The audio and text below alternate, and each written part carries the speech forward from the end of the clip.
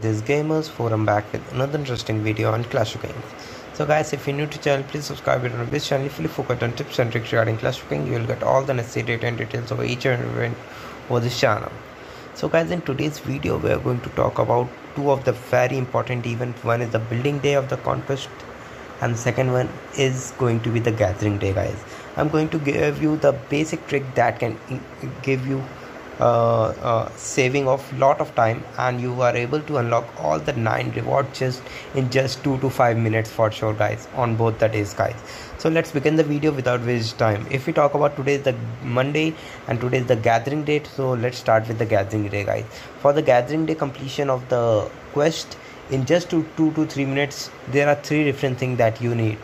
The first one is going to the level 12 plots guys. Let me tell you, level 12 plots can be achieved from the event runes occupation rewards on the daily basis that every alliance member or the alliance that have obtained or captured the runes for their alliance is going to get for free guys. If your alliance didn't have any captured runes, then you are not able to get those rewards guys.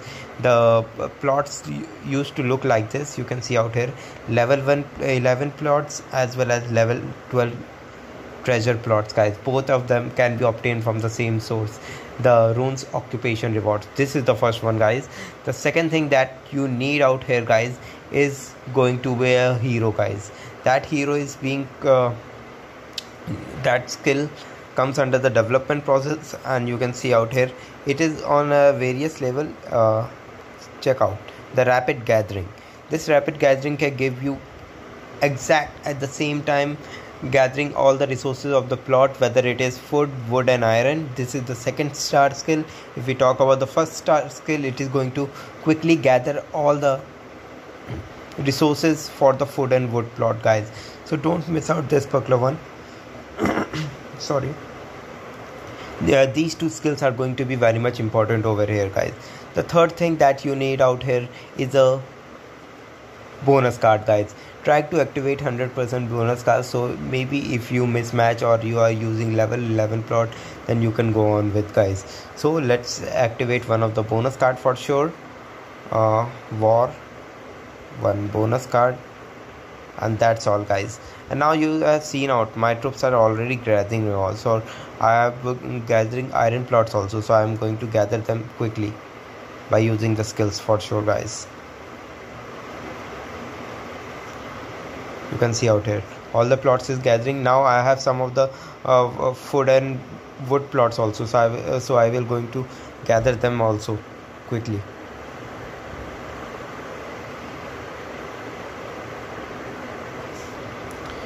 Try always keep in mind at least at the one you should send black dragon, so that you can get some of the extra rewards in return for sure guys.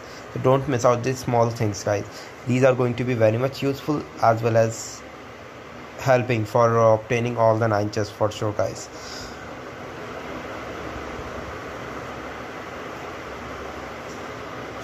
So I set up again and I'm going to use the second skill of God of Harvest guys.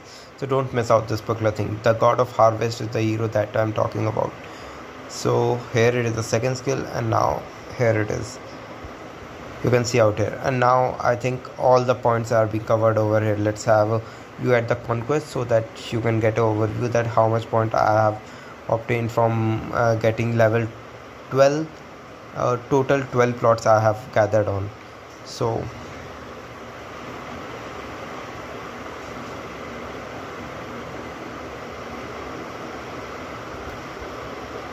you can see over here 210 points guys, million points guys, and 174 is the checkpoint. That 210 can be achieved only by activating 100% bonus card, and you can see out how much time it is. It doesn't even capture 5 minutes of time from my side guys.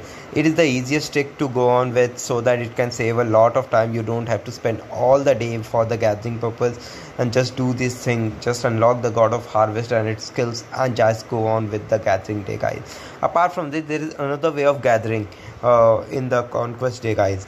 All you need to do is to put your troops in the alliance mines 1 or 2 days before the conquest is going to start or the gathering day is going to appear, guys. It can help you to gather a huge amount of resources from the alliance mine, and after on the gathering day you can activate a bonus card and just withdraw those troops and try to open all the point rewards in just one go, guys. So this is the second way. Now let's move to the second event that is going to be tomorrow, the building day. I'm telling about building day right now because that particular thing, that the trick that I'm going to tell you is going to have to be done 1 day before the gathering day. That's why I'm here, guys.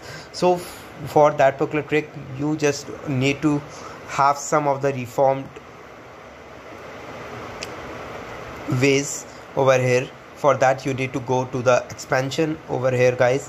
If you have done some of the extreme expansion on your buildings, guys, all you need to do is to recall everything, is to take everything back from there, guys. Okay, like you can see out here, here is the one, guys.